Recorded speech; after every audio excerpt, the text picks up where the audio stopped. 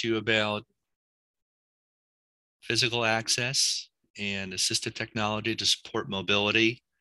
Over the next half hour or so, we're going to talk about a variety of ways to make the built environment more accessible to people with disabilities, as well as specific technologies to help people get from point A to point B.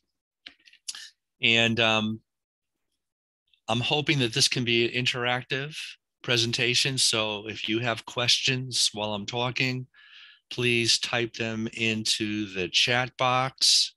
And Naomi, will you be able to monitor the chat?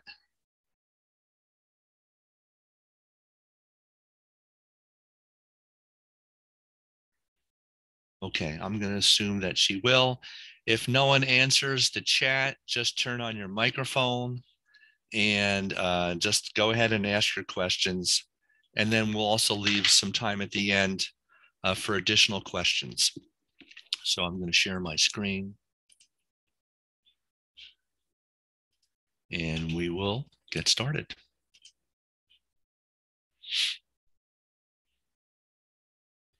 Make sure I'm sharing my sound. Okay.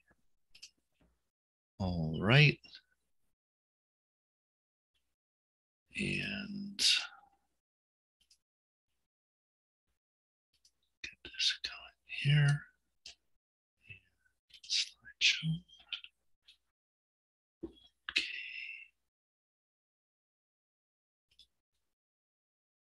All right. Can everyone see my screen?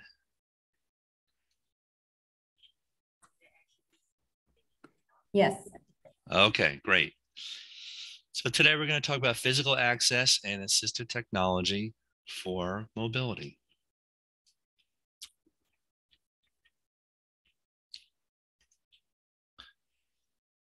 First of all, there's going to be some upcoming webinars that I'm going to be giving over the course of the next 5 or 6 months. The dates haven't been set yet, but check in on the ATAC website for dates. The first one is Tecnologia de Asistencia, and forgive my pronunciation, but it's going to be an introduction to assistive technology for Spanish language speakers. This workshop will be in English and Spanish. The next topic will be an overview of eye gaze technology. The next one will be alternate pencils for struggling writers. Then we'll have a roundtable discussion on favorite augmentative communication iPad apps. That's going to be a roundtable with speech language pathologists and assistive technology specialists. And the last topic for the next couple months will be assistive technology for supporting keyboarding. And you can access the recording of today's webinar as well as past assistive technology webinars on ATAC's YouTube channel. And here's the link to it. And I believe that Naomi shared the link to this Google Slides presentation, so you should have all the live links. But if not, we can put those in the chat for you. So a little bit about myself: I'm an assistive technology consultant based in Bergen County, New Jersey, which is northern New Jersey. I cover northern, central New Jersey mostly, and also New York City area. I provide services to children and adults with disabilities, including evaluations, training for students, staff, families, ongoing support, webinars and workshops, modifications and customizations. I also do virtual or remote services anywhere that has internet access. And I'm offering free 30-minute assistive technology consultations for anyone with a disability or their family members or support teams. And that's done over the phone, by Zoom, Meet, FaceTime, Duo. Haven't tried smoke signals yet, but they're a remote consultation. If you would like to set up a free 30-minute session, please send me an email at adam@adamcraftconsulting.com, or call me at 201-618-2315. This does have to be scheduled, but I'm offering it to anyone. So today we're going to talk about physical access to homes and public spaces and AT supports for mobility. So the focus for today is going to be mostly on people with physical disabilities or people with mobility limitations. So just a little bit of background in assistive technology. When you're talking about assistive technology, you're generally talking about a matching process where you're trying to match the individual and the technology. You're trying to match them up so that it's a good fit. And you also want it to be a good fit with the environment where the individual is having difficulty doing that task and the task itself. And the SET framework created by the late Joy Zabala is an excellent way to do the right steps in the right order. So you always start with the individual, understand them as well as you can, their strengths, their challenges, their interests, the existing technology they might have, the environment, where are they having difficulty doing that task or that activity? What is the specific task is step number 3. And once you've done 1, 2, and 3, and not until you have done that, are you really ready to start looking at potential technology solutions. Don't start with the technology just because it's cool or the newest thing. You really have to make sure that the match is a good one. And the SET framework really helps with that. In other words, understand the individual's strengths, challenges, and interests. 2, define where the individual is doing the task. 3, define the task that the individual is having difficulty doing. And 4, consider borrowing, trying technologies that may help them do the task. We'll talk more about lending libraries a little bit later.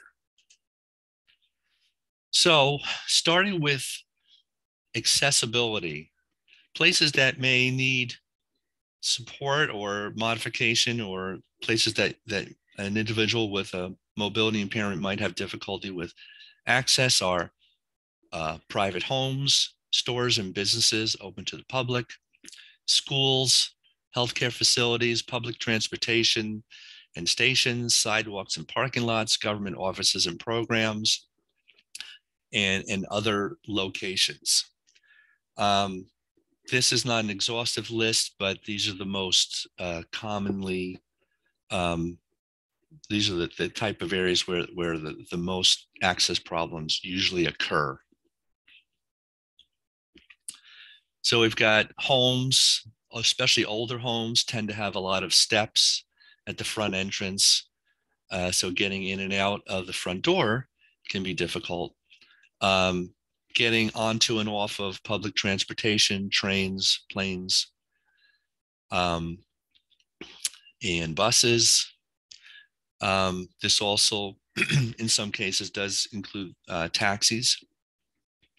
And schools, especially older schools, tend to have lots of steps, and that is a barrier to access.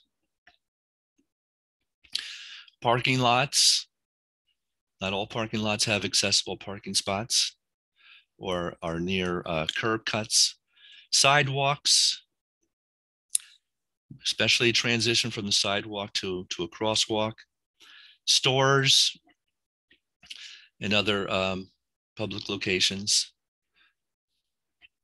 And some examples of physical access technologies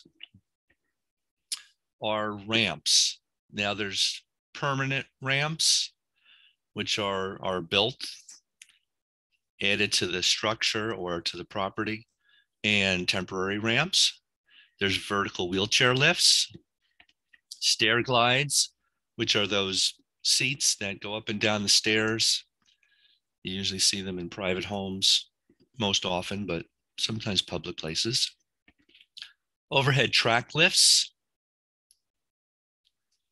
threshold ramps, swing away hinges, accessible doorknobs, transfer boards, shower seats and chairs, elevated toilet seats, toilet armrests. These are all things that can help with physical access. And the picture I'm showing here is a permanent ramp. That's looks like poured concrete with a hand railing. And this is either some sort of a home or a public building.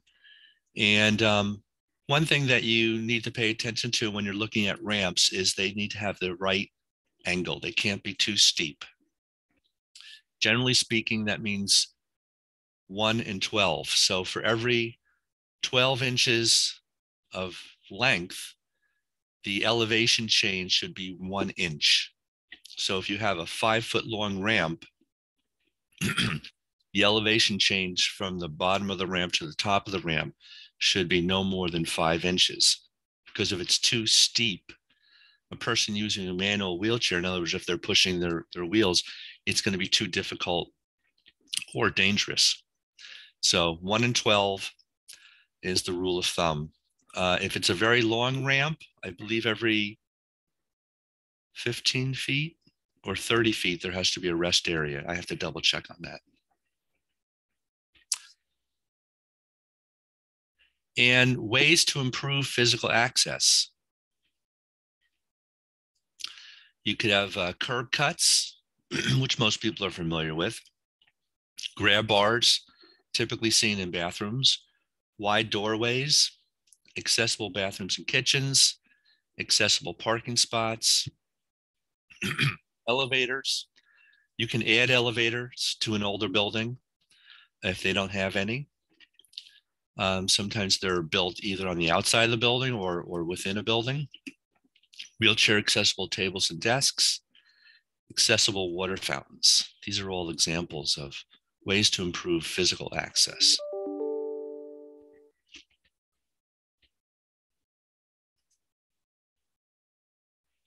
Oops.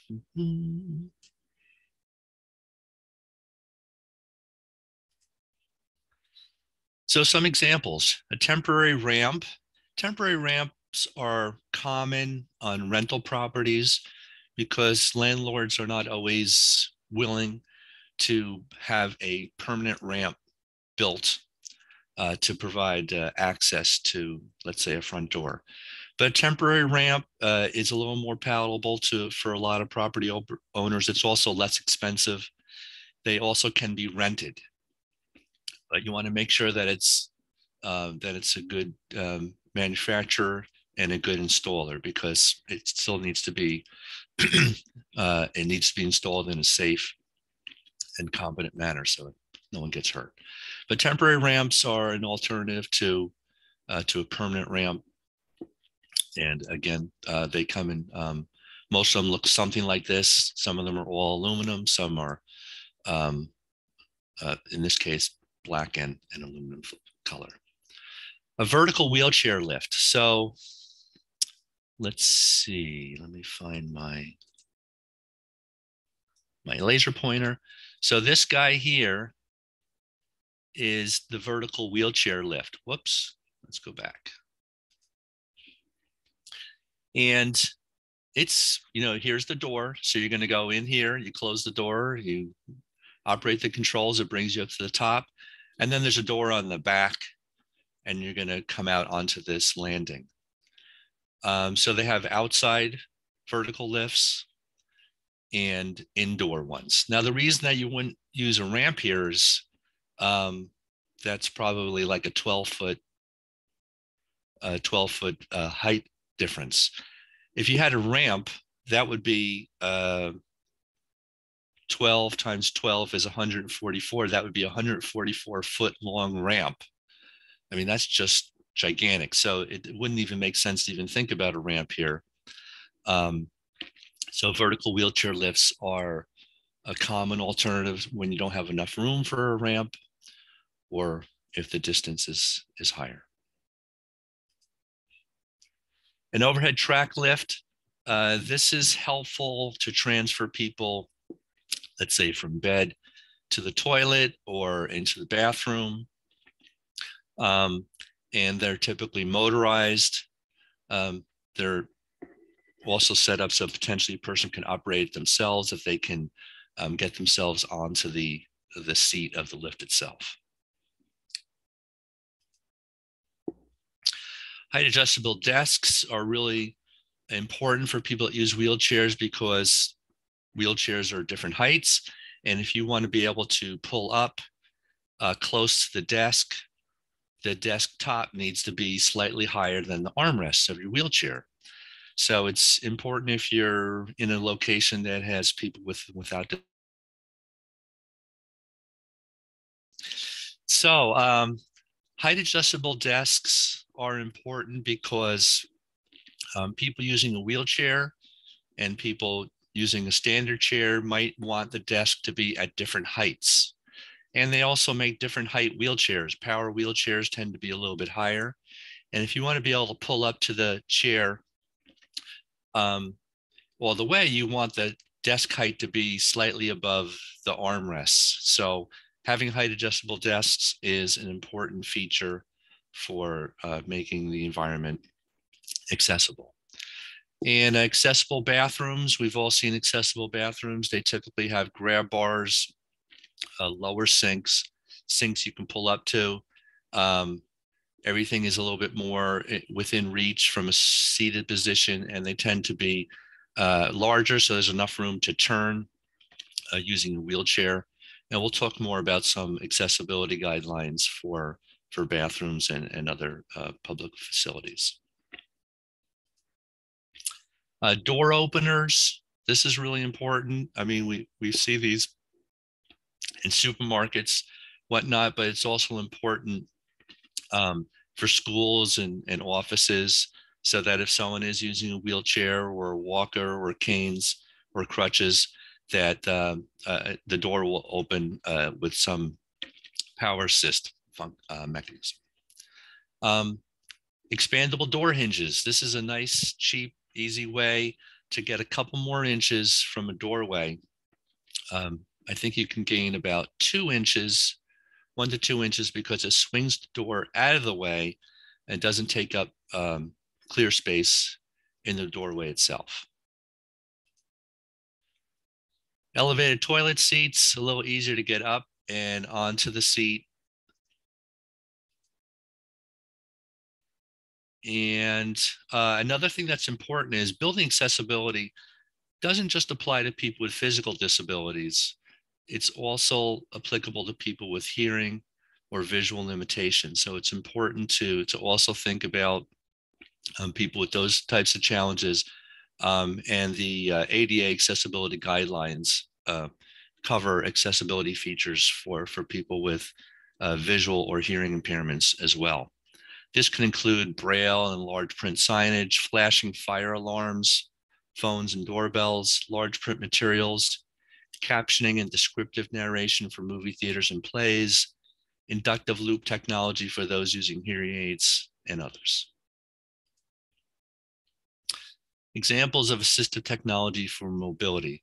Now, before I go on, are there any particular questions about accessibility of physical accessibility of buildings and other facilities?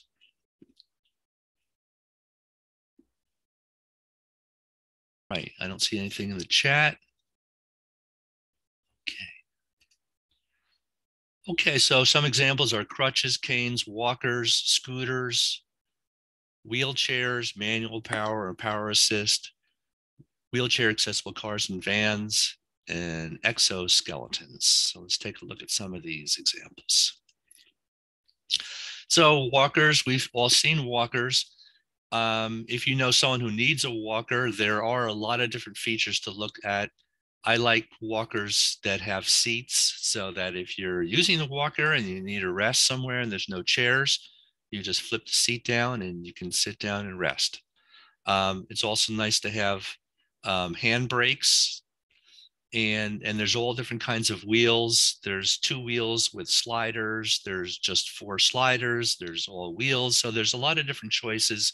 It's good to try different walkers out. And if you need a walker, it's a good idea to consult a physical therapist or a rehab specialist so that you're getting the right thing. Walker baskets, also great. If you have a walker and you need to carry stuff around, put it in the basket. Don't try to hold on to it while you're using the walker. That's just not safe. Okay, now power assist wheelchairs are kind of interesting. I think they're interesting because it's a little bit in between a manual wheelchair and a power wheelchair. They also are less expensive than a full power wheelchair, but this is good for someone who can push the wheels somewhat, but they may lack the strength or endurance to push up longer hills or to push for longer distance. And a power assist can kind of help out when they get tired or if they're encountering a steep incline. Standing wheelchairs are also kind of a high-end power wheelchair. And they also tend to also include height. The seat can go up and down in a seated position, but also to put you in a standing uh, position. This is really great because it enables a person to use a wheelchair to look people in the eye when you're having conversations standing up. It also helps you reach things a lot easier in your environment. And it's also healthy because it's good for leg strength, bone strength, circulation, etc. So standing wheelchairs are a nice feature. But again, something that is more expensive and tends to be an item that's people usually have it covered under their insurance. Adapted vans and cars, all kinds of different ways to adapt a van for wheelchair accessibility. Again, you don't want to go into this without help. They're very expensive. There's a lot of choices. So it's good to get help in finding the right match for you if you need an accessible vehicle. Exoskeletons are basically wearable muscles and support for people that use wheelchairs but have arm strength. So it tends to be best for people, let's say, who are have paralysis or lower leg paralysis, lower extremity paralysis, but they have upper body strength. And this particular woman is using forearm crutches to keep herself upright, but the exoskeletons are actually moving her legs and providing the physical support to keep her standing. So where do you find more information? The first section we're going to talk about are accessibility guidelines. There are a million accessibility guidelines out there. Sometimes it can get a little bit overwhelming, but I'm just going to show you some that I think were a good place to start. First is the Americans with Disabilities Act standards for accessible design. I'm just going to show you some of these websites.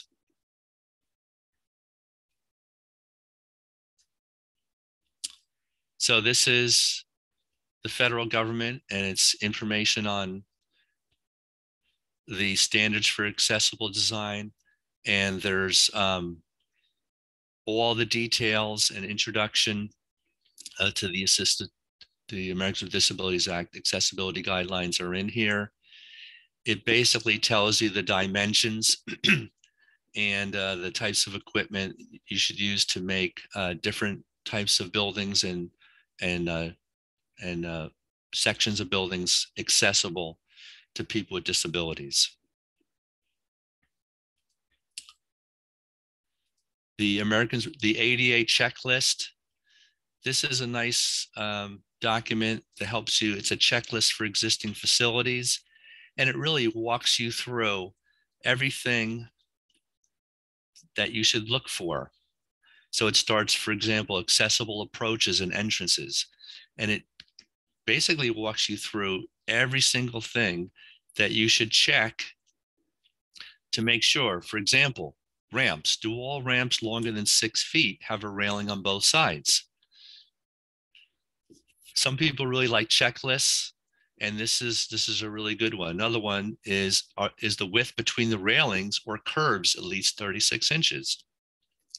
So basically the guidelines are built into the checklist, And if you go through this, it helps you identify where your accessibility shortfalls may be. In New Jersey, where I am, we have something called the New Jersey Barrier-Free Subcode, which is put out by the state of New Jersey. And it is the building code for making, for new construction, but also for renovations, but just trying to get into some of the pictures here. Let's see. So here's an idea showing ramps, maximum ramp slope, 1 in 12, what we were talking about before. Let's find some good pictures in here. Oh, this does not have as many diagrams as I was hoping. Okay. I might be in the wrong document, but this is a good place to start. And if you are, again, are in New Jersey, you're doing some new construction or you're renovating something, you have to get a building permit. And you're going to be dealing with your local construction official. And depending on where you live, they may or may not check to make sure you're following the New Jersey barrier-free building code. If not, and depending on where you live, they may say, oh, you have to take care of this, or they may look the other way. It's very variable on how well the barrier-free code is enforced. Another document is a simple guide to using the ADA standards for accessible design. And whoops, what are we doing here? Okay. And this is put out by an architectural website. And so this is a guide for architects, but it really goes through all the accessibility guidelines and kind of gives you a place to begin. Okay, moving on to other places to get help for physical access. There's the ADA Technical Assistance Center. There's technical assistance centers all over the country. For New York, New Jersey, and Puerto Rico and the Virgin Islands. Our ADA Technical Assistance Center is in Ithaca, New York, and they are experts in the Americans with Disabilities Act. If you don't know where to begin, but you want to find out, the ADA Center is a great place to begin your process. The U.S. Access Board, another place for really great information about the Americans with Disabilities Act. The sponsor of this webinar, the Richard West Assistive Technology Advocacy Center, is also a great place to begin. Again, you don't know what to do, you don't know who to talk to, contact ATAC and they will point you in the right direction. The Community Health Law Project is an organization that provides legal services to people with disabilities and other groups.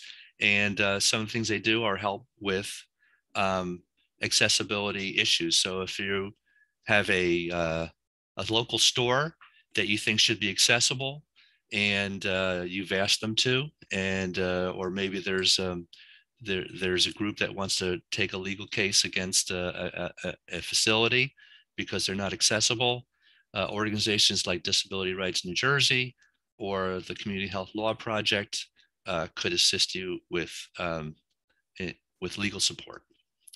Advancing Opportunities is also a good resource for things related to accessibility as well as mobility supports. The Job Accommodation Network is a really great resource for people with disabilities in work settings or people who are working with them. and need support or information about how to make the workplace accessible. So the Job Accommodation Network is an excellent resource for that. And private building accessibility contractors. I don't recommend any because I don't know them that well, but if you contact ATAC or Advancing Opportunities, they should be able to point you in the direction of some reputable contractors. And where to get help for AT for mobility? Well, ATAC runs an assistive technology lending center or funds it, and that lending center is located at Advancing Opportunities. So if you want to borrow a cane or borrow crutches or potentially look at different kinds of mobility technology, the lending center is a place that if they have it, they will lend it to you to try out. So it's a great way to try before you buy. Goodwill Home Medical Equipment is also a program that's funded by ATAC, and they accept used equipment, they refurbish it, and they sell it at a deep discount. So if you're looking for walking aids or wheelchairs, scooters, equipment for kids, you can search their website, excuse me, to see if they have what you're looking for. And then you can take yourself down to Belmar, New Jersey, in the Philadelphia area, and go to their showroom, and you can actually look at the equipment.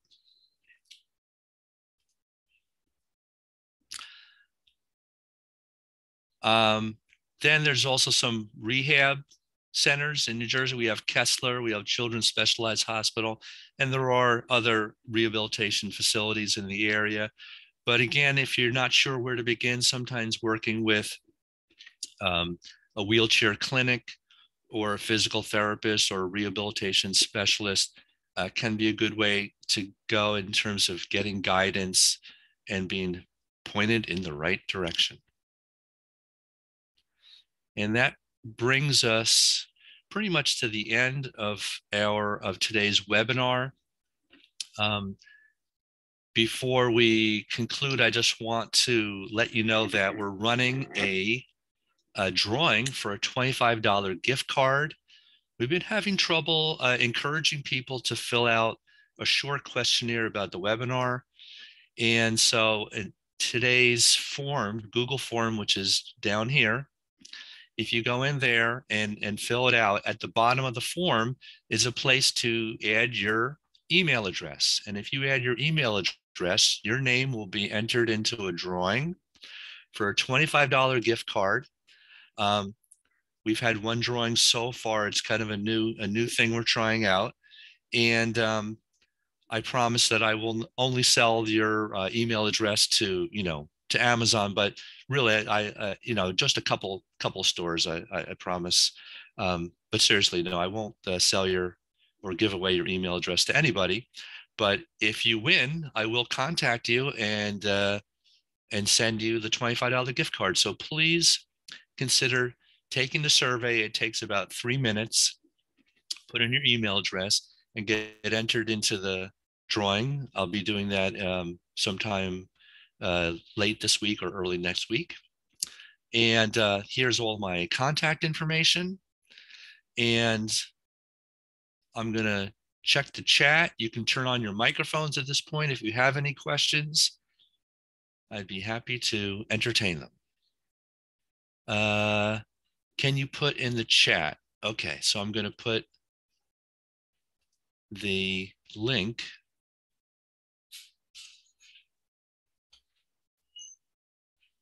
in the chat. Okay. Stop presenting. All right, 1 minute. Copy. Chat. And all right, so here's the link to the survey. form. Let's see. Diane said Universal Design Living Laboratory has a great website. Thank you, Diane. That looks like a good resource. Automatic door openers, the Stanley Company. Okay. And Gail, thank you. I did see your email. And a new message. Let's see. Do you go to clients' homes to do assessments there? Even these days, how long does it usually take to get someone to get there for that? Thank you. If you need a evaluation, a home accessibility evaluation, I could refer you to an organization. There's a number of them for folks who are receiving services from New Jersey DDD. Advancing Opportunities will do home access evaluations. If you send me an email or contact Naomi at ATAC, should be able to help you with that. Do you give webinars on adaptive equipment products and how to use them? Yes, if you're interested in a webinar, a specific topic, just send me an email, and I'd be happy to talk to you about that.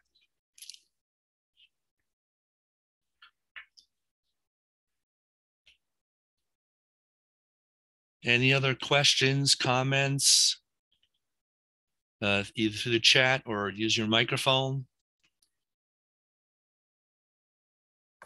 Is there funding for much of this? Well, it all depends. There are funding sources depending on the the person's age and where they're receiving services from. So, for instance, for individuals that are receiving services, adults with developmental disabilities, there is some funding through New Jersey DDD. If you are working or getting ready to work and are involved in your state's vocational rehabilitation services agency, there sometimes can be funding through Voc Rehab.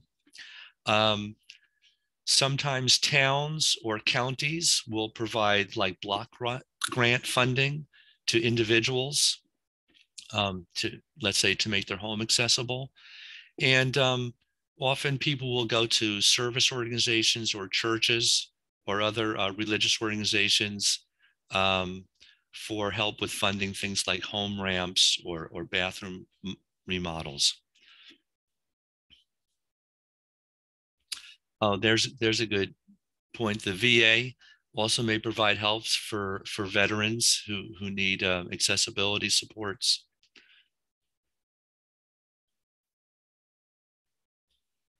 There are volunteer organizations as well that will do home modifications depending on where you're living. I'm not sure if Habitat for Humanity does that, but there are a number of service and volunteer organizations that will help with home modifications in particular.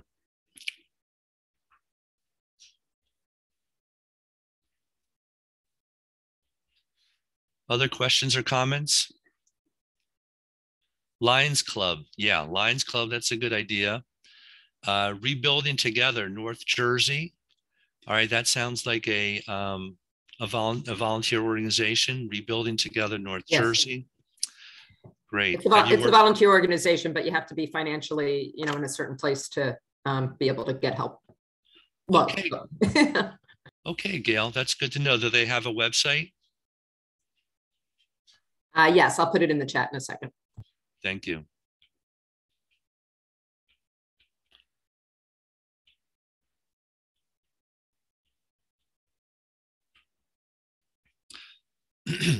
So, a lot of times if you need funding, sometimes it could be as simple as calling your mayor, because a lot of towns and cities and counties, they have discretionary money. And if you live in a particular town and you call your mayor and you say, listen, uh, I just got had a car accident. I have to use a wheelchair now. My home isn't not accessible, but I need a ramp. I'm on a fixed income. Is there some way that you could help out? You never know until you ask. And like I said, towns and cities do have discretionary money, and sometimes they decide that yes, they want to do this to help out one of their residents. So don't overlook that as a potential funding source. And of course, there's always GoFundMe. Um, you'd be surprised what people use GoFundMe for. All right, so Gail, thank you for the link to Rebuilding Together North Jersey.